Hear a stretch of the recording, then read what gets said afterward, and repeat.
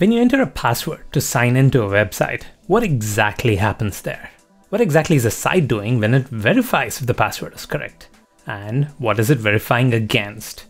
Most websites don't store your passwords directly, but they hash it instead. So what exactly is password hashing? In this video, we will dive into the world of passwords and encryption and hashes and hacking and data breaches. And in the process, you will understand what password hashing is really all about.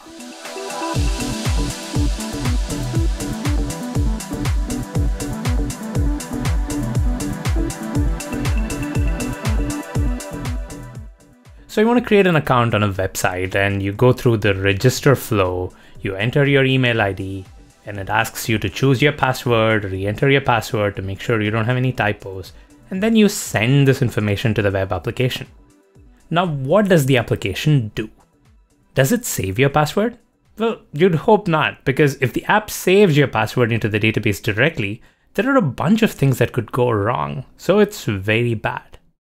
Why is it bad? Well, let's see. Someone who has access to the database can actually look up your password. They can read it.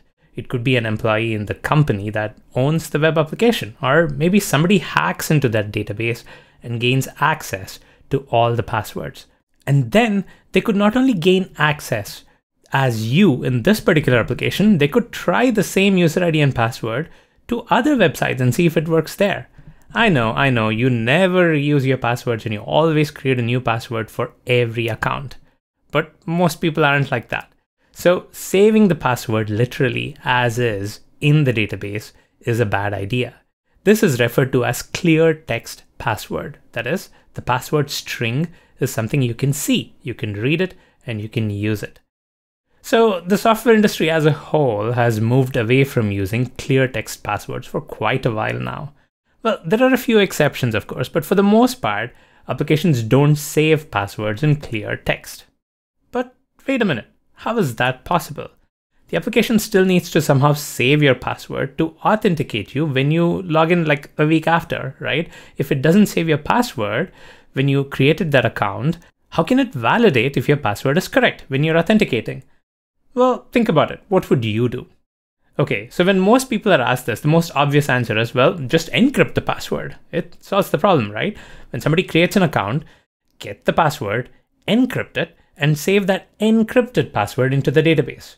Later, when they try to log in, get the password they've entered, pull up this encrypted password and decrypt it, and compare this decrypted password with what the user has entered. And if someone were to steal the saved passwords in the database, they would have the encrypted password and not the actual password. Problem solved?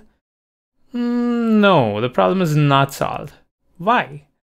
Well, think about how encryption works. Encryption and decryption is done by using a key value. That's a secret key that's used during the encryption to get a specific encrypted value. In order to decrypt it, you have to use that same secret key to decrypt this value, okay? The same key you use to encrypt, you use that to get the exact value to begin with. You use another key and it doesn't work. Well, that should be fine. Only the app has the secret key, right? The hackers don't have the key and they might get access to the encrypted password, so there's nothing they can do, right? Well, here's the thing. The app needs to constantly decrypt passwords to verify them, right? So the app has to save the key somewhere on the server perhaps. So now if a hacker has hacked into the system and gained access to the passwords, they can possibly gain access to the key as well. Yeah, there's a chance there. So as you can see, this is not exactly secure. This is equivalent to keep a safe in your house with all the valuables in the safe and then leaving the key next to the safe. Anybody who breaks into the house can access the key and then use that key to unlock the safe and get all the encrypted password goodness. Now you might tell me, come on Kaushik, we need the password in order to validate it. So anything the server needs to do, the hacker can access. Is there a way around it? Well, yes, there is a better approach that effectively solves this problem. This better approach is password hashing. So what is password hashing? Before that, what is hashing really? Hashing is a process that takes something like a value and then mangles it or scrambles it somehow to get another value that is unrecognizable when compared to the original value.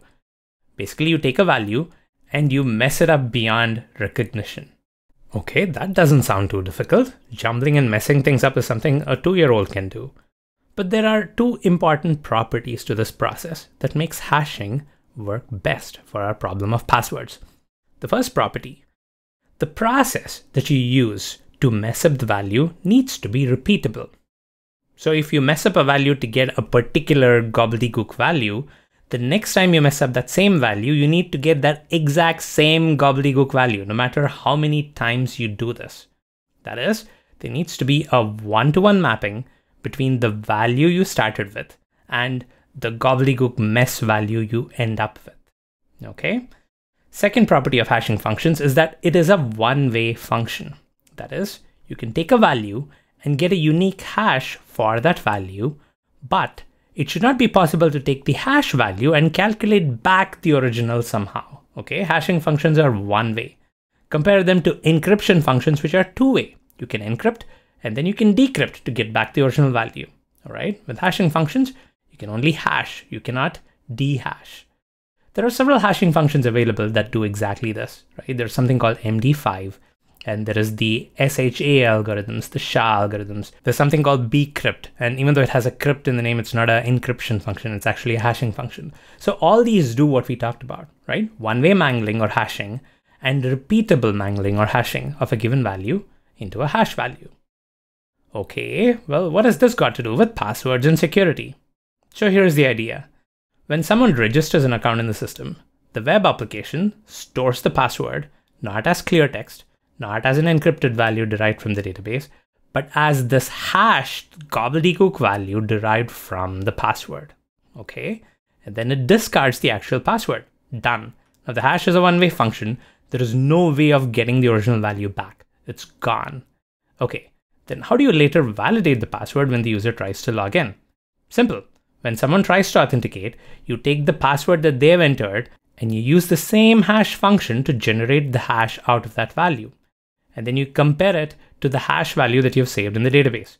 If the hash value matches, then the password should match. This is where we are depending on the repeatable property of the hash function. Since it returns the same value every time for a given source, we can do a comparison like this. This is the reason why most web applications have a forgot password flow, where the app asks you to reset the password.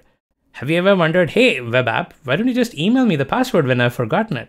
The reason is they don't have your password in the first place. They just have the hash. So to change the password, it has to be you entering the password again, the new password, so that they can hash that and save it. So there you have it. This is password hashing. Since there is no way to reverse this, there's no way for a hacker to take this hash to get any useful information out of it. All they get is this gobbledygook hash value, and so all they can do is try a bunch of values and hash them one by one to see if any of them match the hash value. This is actually a common way to hack a hashed password system, by the way, and hackers have actually gotten pretty good at it. However, there is an additional layer of protection that most applications do, which is something called salting. Check out this tutorial where I explain what salting is and how you can make your hashed passwords even more secure.